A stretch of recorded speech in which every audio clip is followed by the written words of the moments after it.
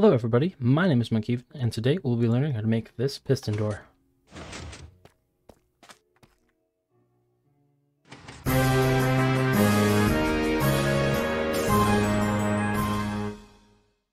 So to start this video off, we will go over materials list, and then we'll learn how to build the door itself. Then we'll learn a modification to make it 2 blocks wide. Then we will go over some quick notes about the door, and right after that we'll explain how it works. So to build this, you are going to need 2 gravity blocks. I'm using light blue concrete powder for this tutorial, but in the demonstration I use pink. It doesn't matter what color you choose.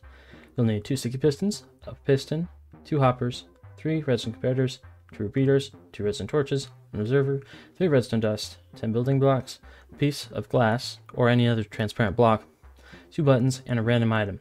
If you plan on building the extension, you'll also need 2 additional gravity blocks, 2 more redstone, a target block, 3 more building blocks, a sticky piston, and another regular piston. So to get started, you want to figure out where you want to make your door, and this spot works great for us, so we're going to stand inside it and break 4 blocks down like so. Then we're going to place a sticky piston right there with a piston on top of it. Then we're going to turn to our right, break this block, and replace it with the sticky piston facing downward. There we go. Now we're going to place our door blocks on top of this piston, and we're going to get our buttons out, place one on this side of this block, and on the other side, this is the block right above where we just placed that piston. Now we're going to go down, and we're going to place a glass block on the face of this piston. Doesn't matter if it's glass, it can be any transparent block. Then we're going to place another temporary block right there with an observer, facing into it, with a comparator on top. Now we're going to place a hopper, like so, with another hopper going into it right there. We're going to break this and replace it so it's redirected into the other hopper. Now you can put any item you want inside that hopper. So we're going to place a block right there, right next to the observer, with a repeater on top of it, facing away from the observer, set to 4 ticks. Now we need a block on these 2 sides of that repeater, a block next to this piston, and a block next to that piece of concrete powder. Then we'll place 5 blocks like so. We're going to place a comparator facing into this block, and a comparator right here in the opposite direction. Then we're going to place redstone dust right here and there. We're going to place a torch right there, and then we're going to place a redstone repeater right here facing into this block, set to 3 ticks. And just like that, your door is done. So the addition is quite easy. With the button to our right, we're going to left the door, and we're going to break these blocks and go down here. Down here, we're going to break this repeater and replace it right here, facing toward this torch. Again, set to 3 ticks. We're going to place this torch with the block, then we're going to place a target block on top of it, and replace the torch right there. Now we're going to add a block right here, and right here. We're going to add a piece of redstone dust right there, and right there. Then we're going to place a sticky piston right here, next to the other one, and place the regular piston on top of that. To conclude, we're going to add the door blocks, and just like that, our 2-wide version is done. Okay, now we're on to some important notes about the door.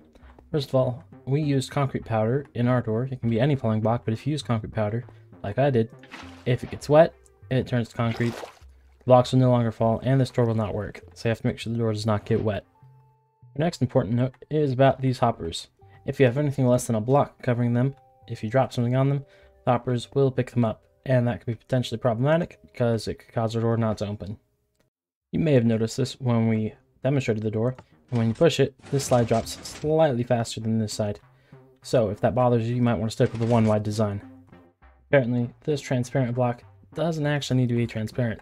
I believe when I first made it, it did, but when I went over explaining redstone, I realized that it did not actually need to be transparent. So any block works there. Now that we've gone through those notes, let's talk about the redstone. The first thing I want to talk about is a fun, yet confusing topic called quasi-connectivity.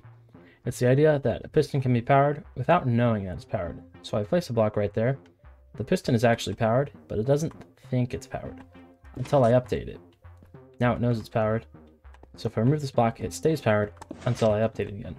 Same thing applies to this button. When I power it, and then put this block next to it, it updates the piston, but it's not powered anymore because the button depressed, but it still is activated until I remove the block.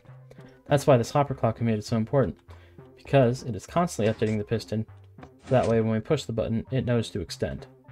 So the next piece of the puzzle is this pulse extender. When you push a button, it's only active for 1.5 seconds, and you'll notice once it deactivates, this piece stays on for a bit longer than that. And that's what we call a pulse extender. It takes the 1 pulse from this button and keeps it active, and that's what keeps the door open for longer than just the button press. Now that we've talked about both of those, let's look at the door. When you push the button, the piston is powered, it gets updated by this hopper clock. It pushes this block down, the observer detects it. which powers this repeater, then powers this block, which powers our pulse extender. That keeps the door open for longer. Now this is powering both of these torches, which turn off. The reason we have this torch and this repeater is because it allows this to stay up longer, and if that didn't happen, both pistons would retract at the same time, and this piston, this bottom piston, cannot pull the first piston down. So we keep it active for a little bit longer with this repeater, so the first one comes down, and then the second one can pull it down. And then when this powers back on, this one pops up, and then this one pops up. That's why this block is important, because without it, this piston would not be powered. Well, thank you for watching. Hopefully you enjoyed the video.